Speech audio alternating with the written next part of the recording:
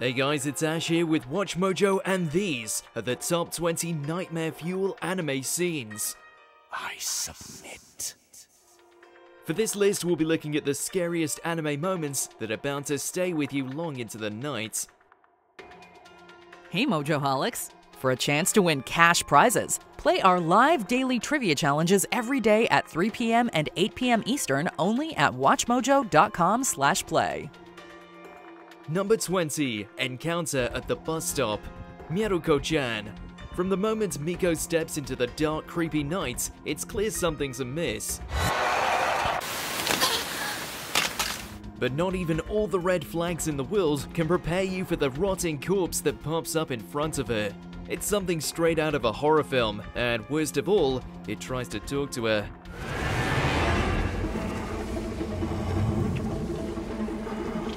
Mind you, this is the show's first episode too. To Miko's credit, she manages to hold it together long enough for the ghost to slither off somewhere else. But her reaction after the fact makes it clear she won't be forgetting this ghoulish encounter anytime soon.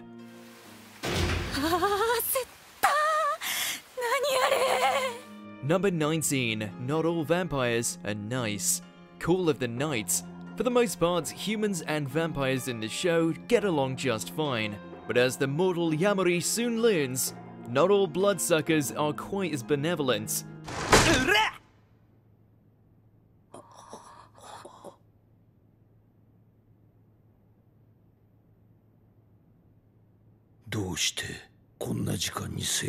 Unfortunately, it took one of his friends nearly dying for him to get the memo.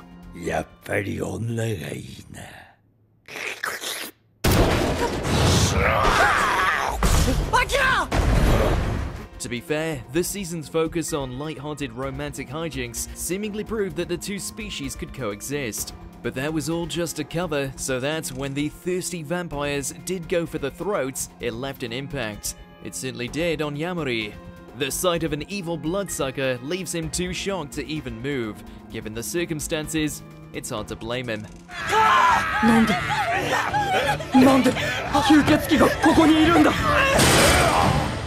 Number 18. Meeting the Mad King. Ranking of Kings. Boji needs all the friends he can get, and at first, the Mad King seems like a prime candidate.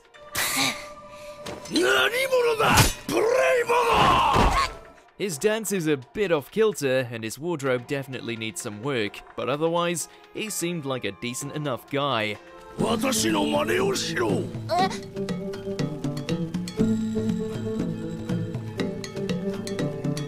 The operative word being seemed. Things get very weird very fast, specifically in regards to how casually he brings up the idea of human sacrifice.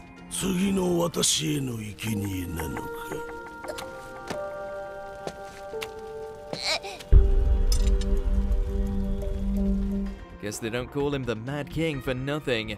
It's probably for the best Boji got out there when he did, or else Ranking of Kings would have needed a higher age rating.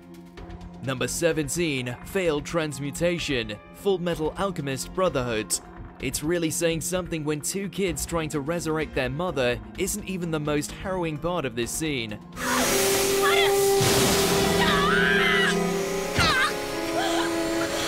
That honor belongs to the aftermath, and putting it lightly, it's no happy ending. The image of Ed and Al being torn apart by their own alchemy is just something else. As if to really rub it in, the suffering doesn't stop when Ed loses consciousness. Instead, he comes face to face with the aptly named The Truth, who brings their own slew of terrifying imagery to the table.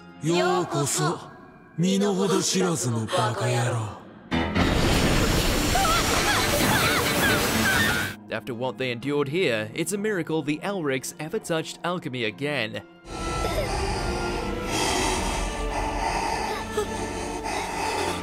Number 16. The Dark Ocean. Digimon Adventure 02.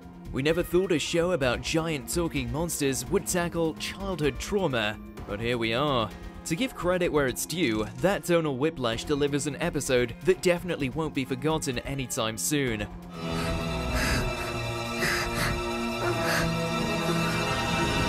If the manifestation of Kari's deep-rooted issues don't make your spine tingle, the terrifying sea creatures will definitely do the trick.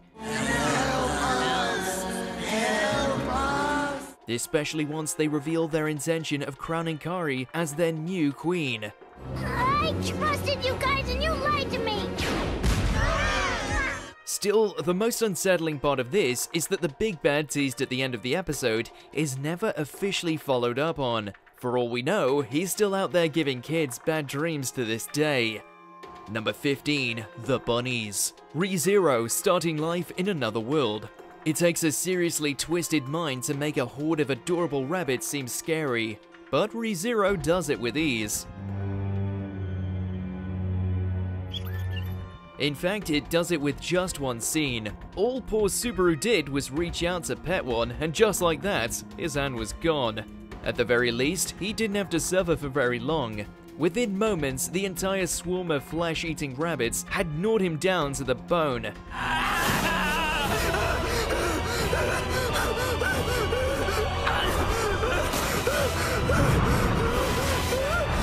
It's gory, it's shocking, and based on Subaru's screams, it didn't feel nice either. Following a scene like this, you'll never look at a bunny the same way again. Number 14. Creepy Crawlies. Hell's Paradise. How much harm could a butterfly really cause? Turns out the answer is quite a lot.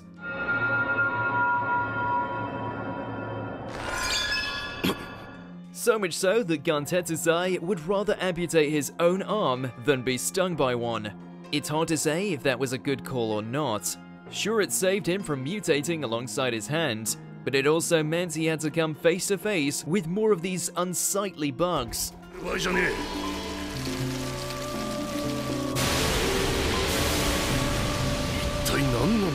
The uncanny way they crawl around is nothing short of haunting. As the crew soon learns, they don't get squashed easily either, and don't even get us started on the big ones.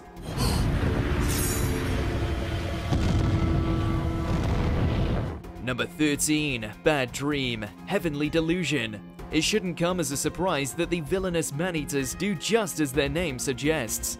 But what is shocking is that Kiruko got an up-close and personal look at them in action.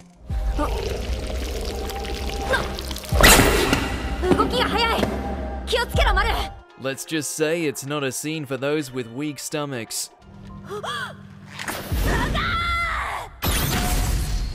After realizing her gun is useless, all Kiruko can do is scream as the aliens mutilate her body piece by piece.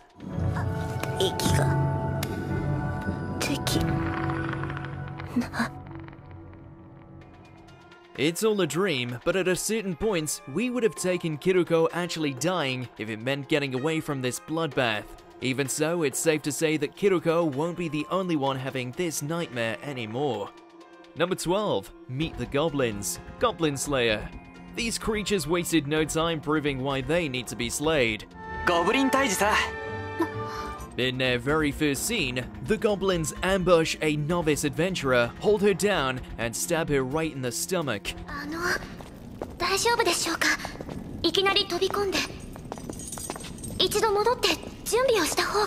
Still, that's getting off easy compared to the rest of the crew. They're butchered, thrown around, captured, or worse.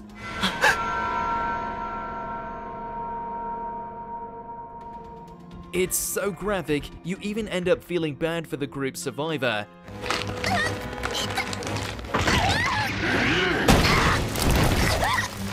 Not because she's wounded or anything like that, but because she has to live with everything she saw. Suffice it to say, no one's going to be forgetting how threatening these goblins are, not even the viewers at home. Number 11. Knock Knock. Inuyashiki. The only mistake this family made was living in the wrong place at the wrong time. That's all it took for Shishigami to invite himself inside and brutally slaughter each and every one of them, even their young daughter.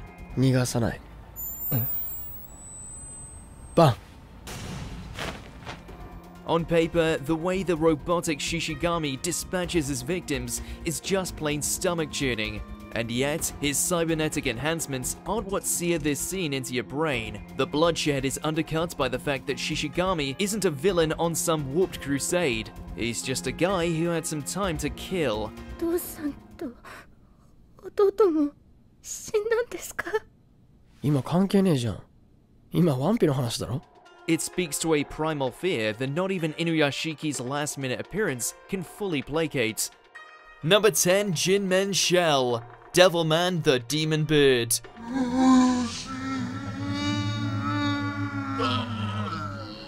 While Devilman Crybaby has no shortage of scenes that'll leave you hollow inside, it's this particular incarnation that wins out over others in the nightmare-fueled department. And that's all thanks to the introduction of the infamous demon turtle, Jinmen.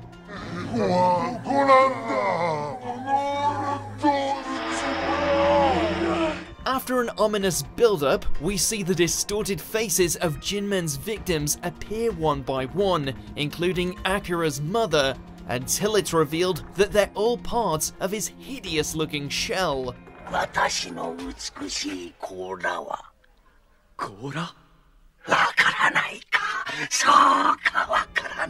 Not only does this make for a handy shield, but also a creepy-as-hell collage.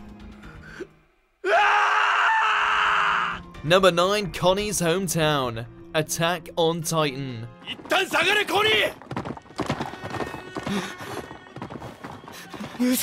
The Titans have caused no small amount of devastation to humanity's last strongholds, though the desolation of Connie Springer's hometown took on a whole new dimension of unnerving. As a group of Survey Corps members scour the town in search of life, they discover it has been completely deserted, save for a single Titan that bears a striking resemblance to Connie's mother. Not only does this further the mystery surrounding these humanoid monstrosities, but also paints a pretty bleak picture of what befell the civilians here. Sucks to be Connie.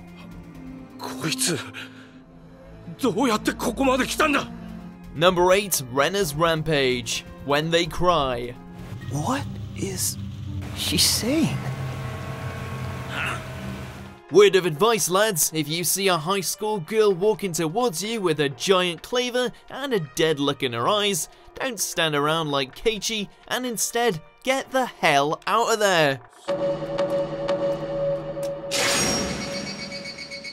Crap, what's she doing with a hatchet? Climbing her way up the bloody pile to become the most terrifying of the anime's cast of killer ladies, Renna's crowning moment of creepiness came when she decided to hunt down her crush. Tell me, has something been eating at you lately? Something that maybe scares you? If the cleaver doesn't do it for you, then the echoing sound of Renna's laughter as she chases down Keiichi certainly will. Mess with a waifu, and she'll take your laifu.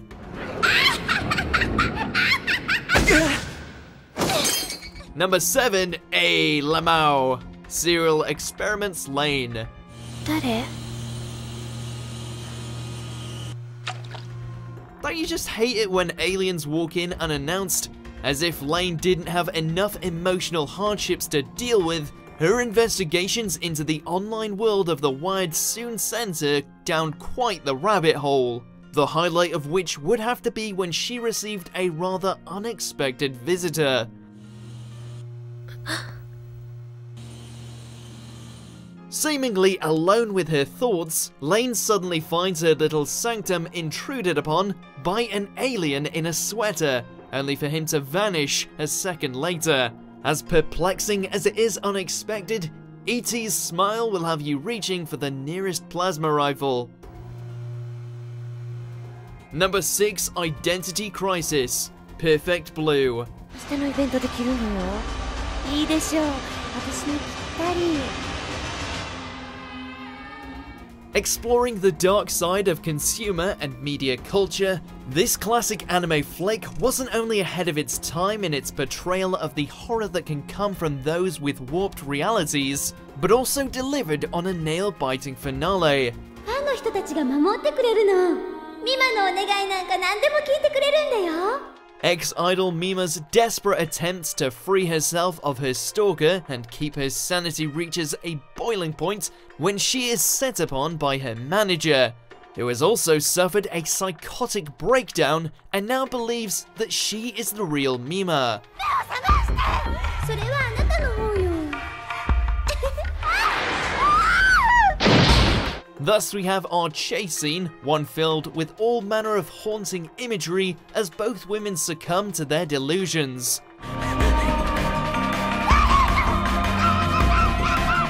Number 5, the third impact. The end of Evangelion. It's the end of the world as we know it, and nobody is coming out unscathed. Prepare your soul for such wondrous sights as Asuna getting torn limb from bloody limb by Ava units, everyone in the Niv facility getting shot down like dogs, a giant version of Rei, and of course, all of humanity turning into orange soda. Hikari, did you also finally get to see Yui again? Don't expect any kind of happy ending though, as the last image this film will sear into your brain is that of our lead strangling the life out of Asuka amidst an orange hellscape. Lovely. How disgusting. Number 4, Curse of the Abyss. Made in Abyss. ミーティ、あなたは押し付けられる側です。なるべく耐えてくださいね。途中で死んだら相棒も呪いにかかってしまいます。Nanachi and Miti's backstory is not for the faint of heart. Tempted with the promise of safety, these two doomed orphans were swept away by the White Whistle Bondrude, only to find themselves used as experiments to test the effects of the Abyss's lowest layer.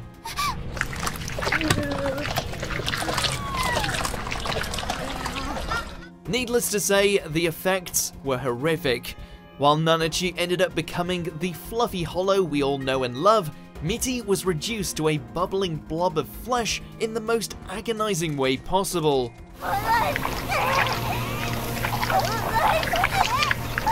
You can kinda see why people hate Bondrude now. 二人とも実に素晴らしい。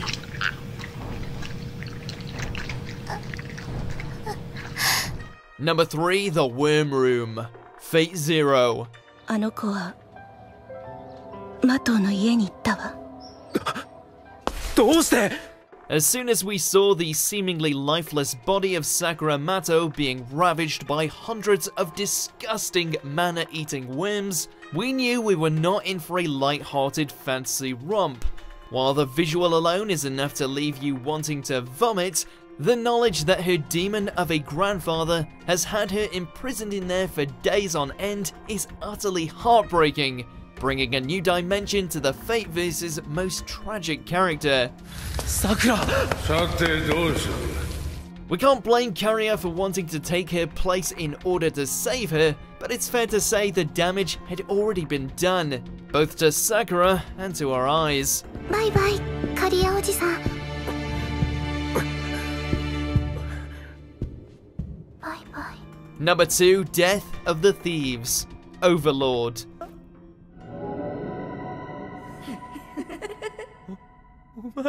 Leave it to Bone Daddy Ainz to do bad better than the rest of the series' bad guys combined. 無事に帰ってくるといいのですけど、モモさんはどう思われますか? 全員死ぬだろ。 After creating a tempting scenario to test the defenses of Nazarick, various groups of thieves plunge themselves into the heart of the Great Tomb in search of greater riches.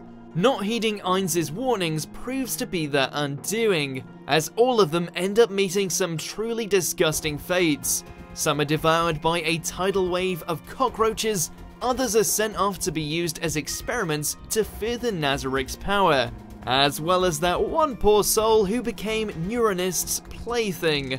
これから長い付き合いになるのよ。これくらいで泣いてたら大変よ。 We'll take death by giant hamster over that any day. Before we continue, be sure to subscribe to our channel and ring the bell to get notified about our latest videos. You have the option to be notified for occasional videos or all of them. If you're on your phone, make sure to go into your settings and switch on notifications. Number 1, The Eclipse. Berserk.